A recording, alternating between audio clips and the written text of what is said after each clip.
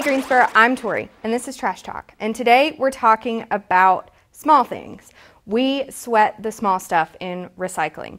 So you might have small items that are made out of plastic or paper or metal that you think may be recyclable in your cart at home, but we ask that those things not be recycled for a couple of different reasons. Number one, they don't get sorted like they're supposed to in the recycling process.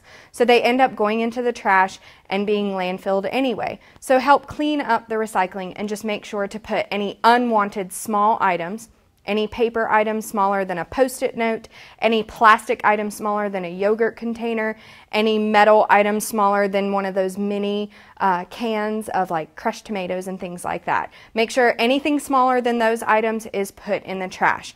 Now, if you've got some things that maybe have a little bit more life left in them, or maybe some nostalgia for others, but maybe not for you, then consider donating these items, or maybe trying to find someone that might want to buy them from you.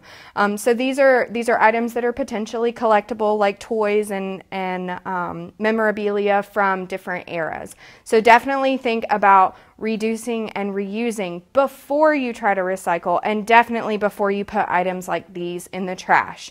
Now, if you've got toys, if you've got cassette tapes, if you've got different things that you've got questions about and you don't want to wait until next week, make sure that you download the GSO Collects app and use the Waste Wizard to find out what goes where.